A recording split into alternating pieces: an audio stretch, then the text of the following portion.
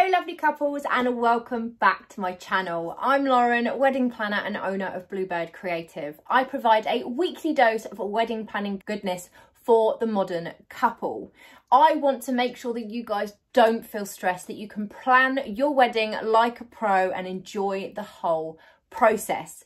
Now guys, you know what I'm going to say. If you haven't already, then make sure you have subscribed to my channel, and also you can follow me over on Instagram at bluebird_creative, where I am all about behind the scenes, all about the stories, showcasing some lovely inspiration and just having some general fun. So if you're not following me over there, come on, it's really fun. Come and join me over there. So guys, this week's video is a bit of fun and some super useful tips for you guys. I seem to be focusing much on design, or the last few videos all about design, but I mean, my heart is in the design. I love design. I love wedding design, guys. This week I want to give you some useful tips for how to create a wedding design on a budget but it actually still look good.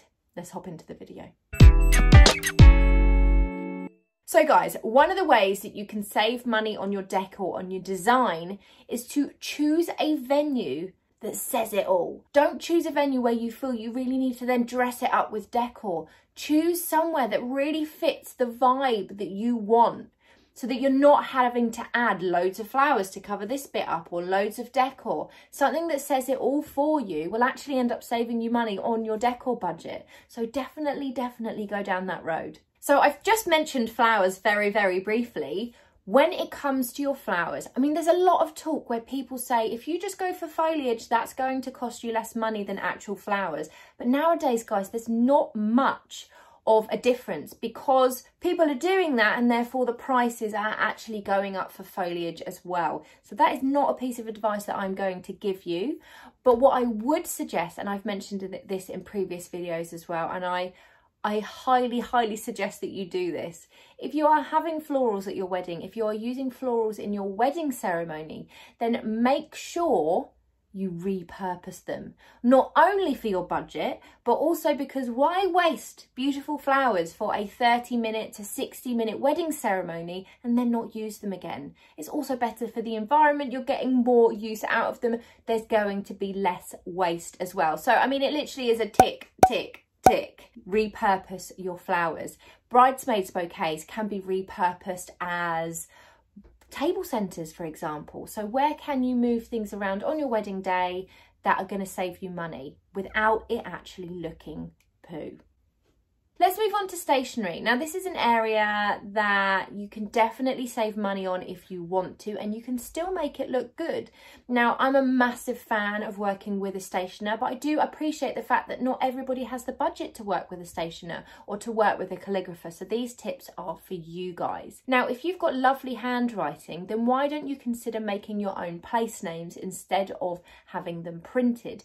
You can go to Hobbycraft or Amazon or wherever, you can get some little place cards and you can write your own. If you've had a little go at calligraphy before and you're feeling a bit creative or you're quite artistic, then you can have a go at doing that yourself. Not only will that save you on paying a professional to do it, but also you're having a personal touch go into your wedding day as well, and knowing that you've created something which is lovely. So that's one thing that you can do.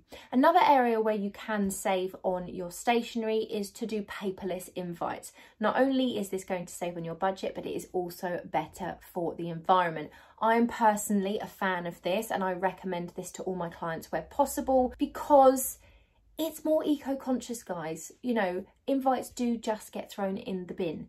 So as beautiful as they are, it is what happens, and it is a lot easier to just do things online. There's some amazing platforms. I've done a video actually on Joy, which is a wedding website, which also does where you can also track your RSVPs and your invites as well. So I'll link that video for you up here. There's also companies like Paperless Post, where you pay a very small amount and you can have, well, actually it's free, or if you want the designs to look a little bit extra, then you can pay a very small amount and they get sent out via email. It also makes it so much easier for people to respond, because they just have to click an email instead of reading the envelope, then sending you a text, which I know isn't that difficult, but guys, it's like herding cats. So I am so here for saving money on wedding invites, being more eco-conscious and actually making our lives a little bit easier as well. I mean, again, that's a tick, tick, tick, right? That should count for 3 hacks.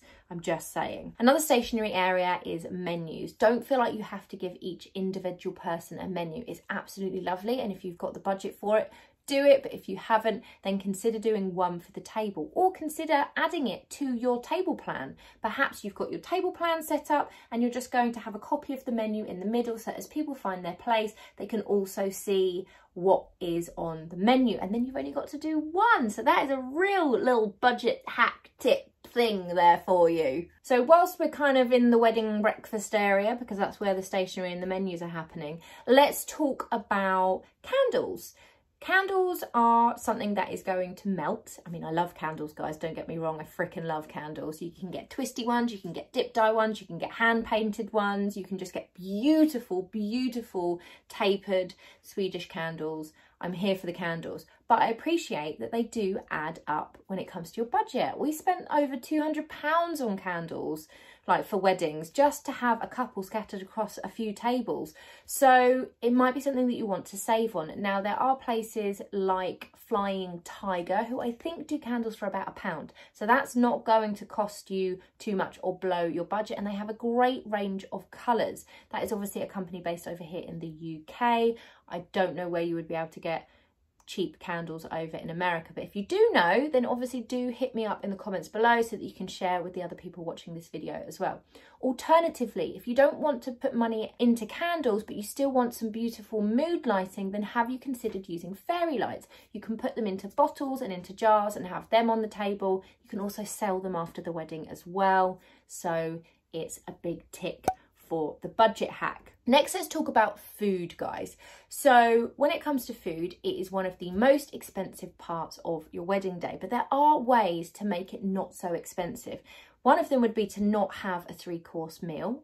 One of them would be to not have dessert and have your cake as dessert. Another way is to, I feel like I need to do a video just on this because apparently there's lots of ways to save money on your food. Another way would be to have sharing boards and sharing platters instead of individual dishes. It can end up costing a little bit less. You can also go for the buffet, or you could have somebody outside serving pizzas for you. I'm always here for the pizza, guys. I always talk about pizza at weddings. I freaking love pizza at weddings. If you're having pizza at your wedding, I want in. I've said this before. If you've been following me for a while, then you know my obsession.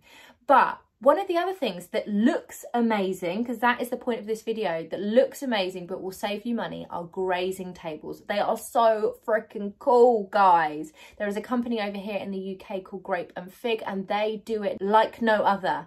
They are amazing. If you haven't heard of them, I actually did a podcast episode with them back last year. I will link that in the description box for you. They are very inspiring, so stylish.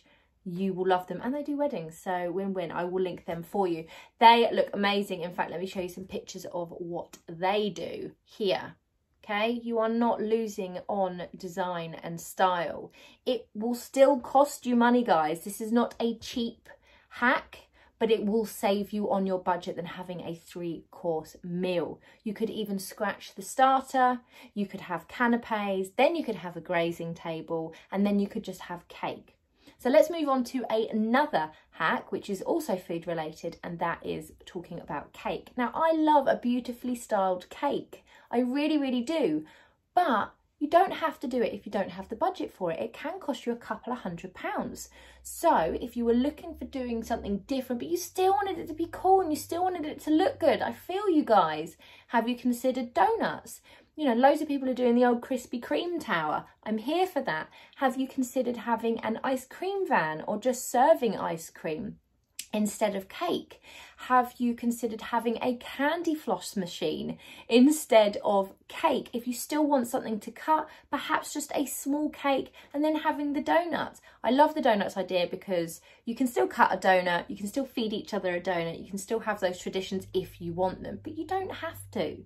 So there's definitely lots of different ways to create a fun dessert, keep the kind of the tradition of something, cutting something, but not having to pay for a big cake.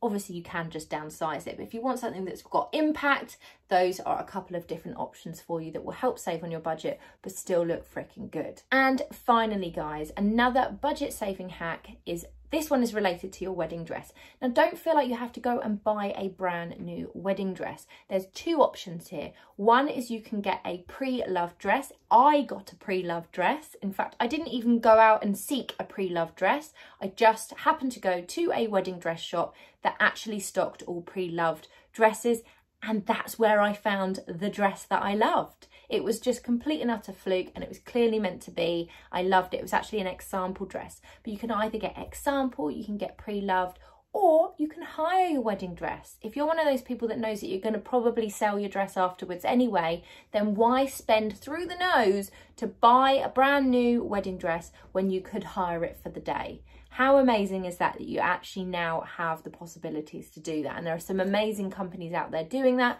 I will link one in the description box below for you. So there you go guys. I didn't keep count, but I know that there are 9 budget saving hacks to help you with your wedding budget, but also it still look good. There's no compromise on the design and the style here guys, and that's what's important I think for me. I love things looking nice. We're all about the style and the design, guys. It runs through the veins of us here at Bluebird. So I wanted to make sure that you guys know how you can also do the same. I hope you enjoyed this video, guys. I will be back next week with some more wedding planning goodness. I hope you have a fantastic week.